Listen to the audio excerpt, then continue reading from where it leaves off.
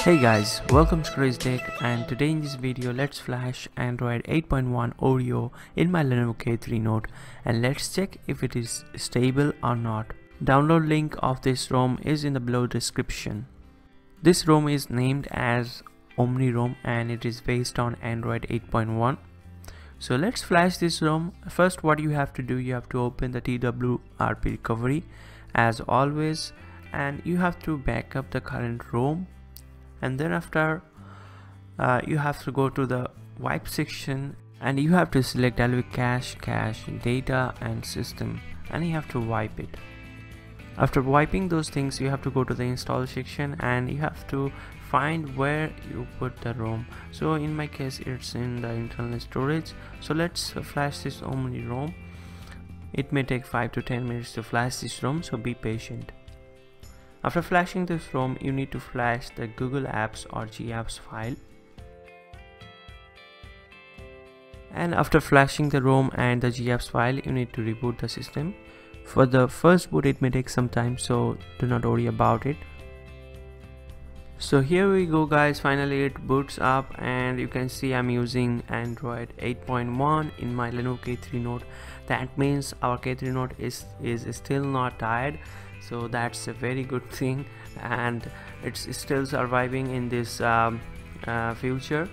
Now let me tell you my experience. This is one of the best stable Android Oreo that I have flashed in my Lenovo K3 Note. And the major bugs that I found is the video recording. You can't record videos, that's a very major thing. But if you don't want to record videos in your phone, then this ROM is okay for you, no problem at all.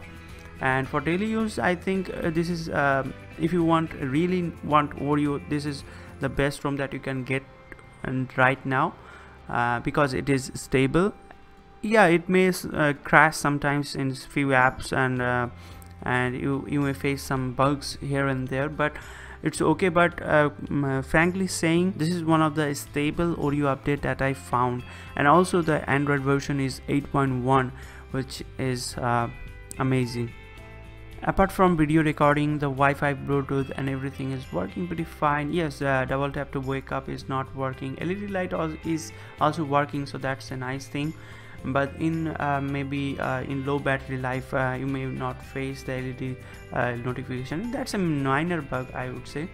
That's not major, but it's really stable. You can use it for your daily use. If you don't use video recording, you can easily use this ROM without any issues. So guys, that's pretty much it for this video. If you have any questions regarding this ROM, feel free to ask me in the comment section below. I will try to answer as soon as possible. Also, there are so many videos related to K3 Note. If you want to check them, link is in the description below. Go to the K3 Note playlist and you will get all the videos regarding K3 Notes, how to route it, how to flash other ROMs and so on. So thank you guys for watching. You guys always have a great day.